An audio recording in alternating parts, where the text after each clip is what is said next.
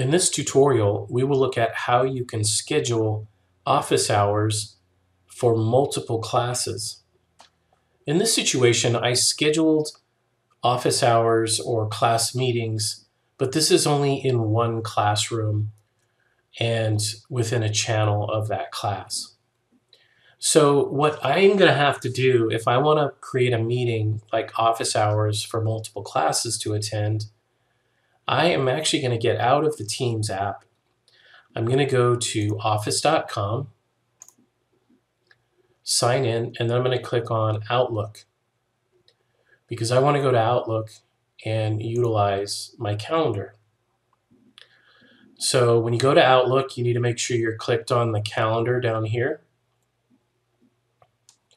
And then here you want to create your new event. So you're going to click New Event. You're going to give it the title. So this will be Office Hours.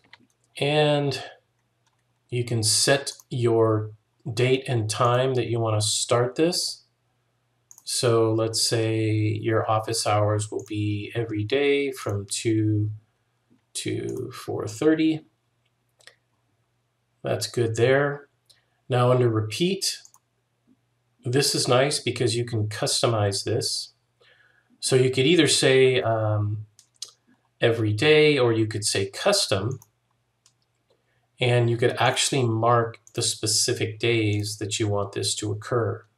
Maybe you're only doing office hours Monday through Thursday. If you're doing it Monday through Friday, mark all days. And notice the end date. So until November 13th, 2020, if you want, you can bump that up as far as you'd like to go out. Maybe we'll go out to the end of the school year. Okay. And I'll save that. Now, this is the most important thing.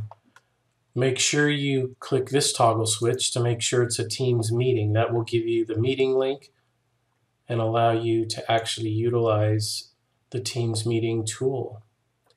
Here in the description, you might want to let them know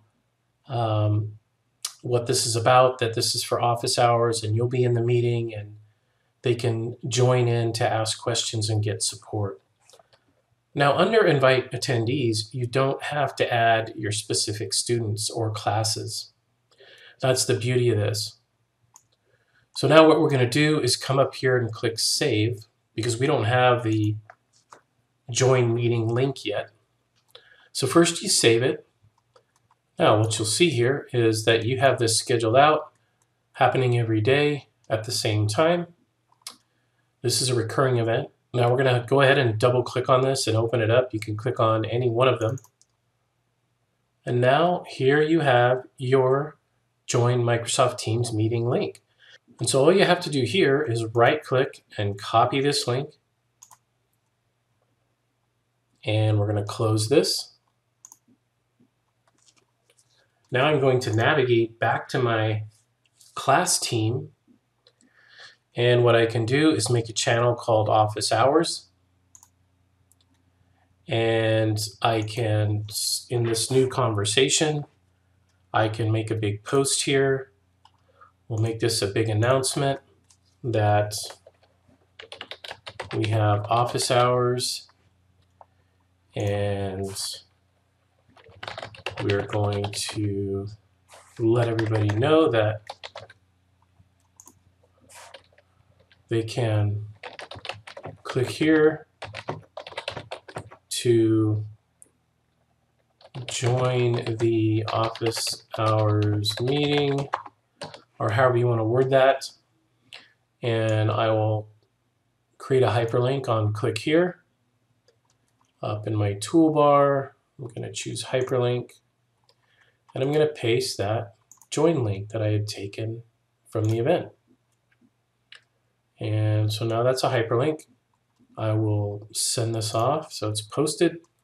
So now my students in this class can come in and click into office hours and see there's the link to join. And they simply will click there. The Teams meeting app will load and they'll be able to join now.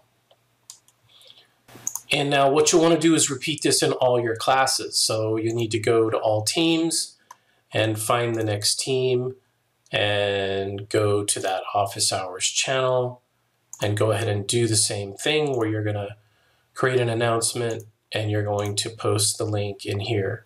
Just repeat that for all the classes you teach that you want to attend those office hours. Now, the other thing you're going to want to do before you start having these is you're going to want to set your meeting options for that event. So again, you can open any of these events. And what you're going to see here is a link called Meeting Options. This is where you can set your meeting options so that you are the presenter and everyone else is attendees. Another great thing you can do is set who can bypass the lobby. This is kind of nice. If you select only me, then what happens is students will wait in a lobby before joining the meeting, and you will admit them one by one so they can get into the meeting. This also prevents them from starting the meeting before you do. Now, the other one here is who can present.